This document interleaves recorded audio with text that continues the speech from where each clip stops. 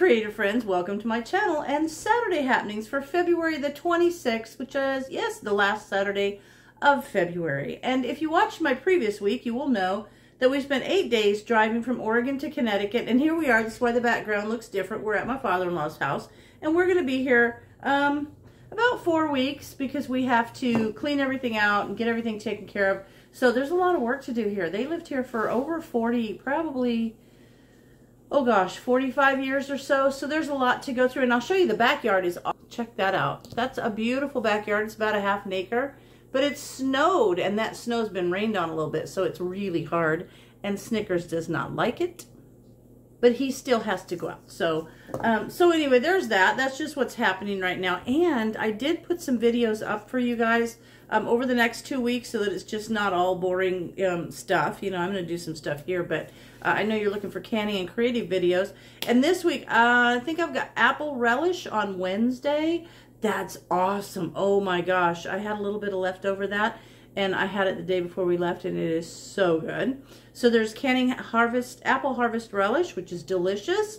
And then there's a diffuser, an essential oil diffuser. Then the following week, I think I have rye bread coming up. And then I'm going to do some cooking here. We got here and went to the grocery store yesterday.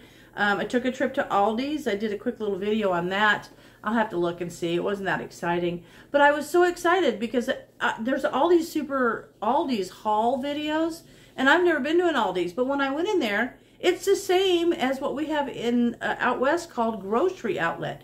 It's just like you can get some awesome deals on food there. And so that was fun. So we went there.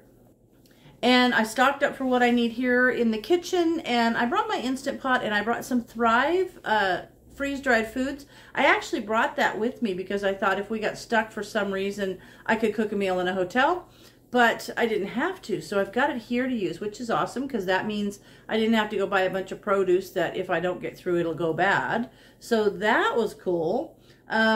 We were so lucky on our trip out here. It was sunny the whole way, except for there was one day that had kind of heavy rains.